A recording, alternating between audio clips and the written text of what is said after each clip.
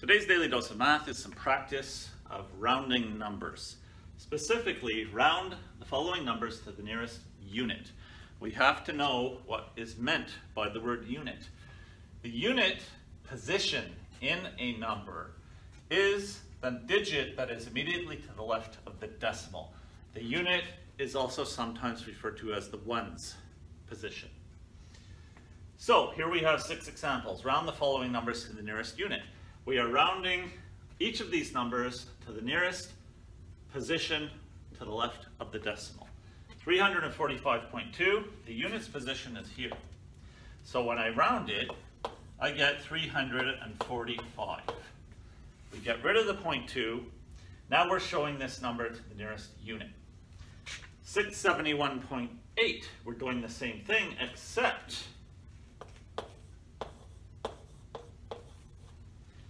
the number to the right of the decimal is bigger than 4, and when that digit is bigger than 4, we round up, meaning we take this units number and we bump it up by 1. So 671.8 becomes 672. The logic is 671.8 is closer to 672 than it is to 671. So we round it up to 672. 345.2 is closer to 345 than it is to 346. So we round that down to 345. 9.43, the 9 is in the units position. The number after it, in the 10th position, is less than 5. So therefore, rounded to the nearest unit, this is 9. 8.76 though, the number after the decimal in the 10th position is a 7. It's greater than 4, so therefore I have to round up. This also rounds to 9. 0.8, we have a 0 in the unit position.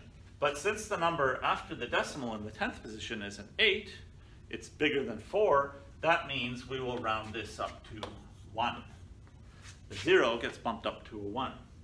3.04, the number in the 10th position is a 0, that is less than 5, therefore this rounds to 3. That is a few examples of rounding to the nearest unit. That is today's Daily Dose of Math. Please like, subscribe, and share.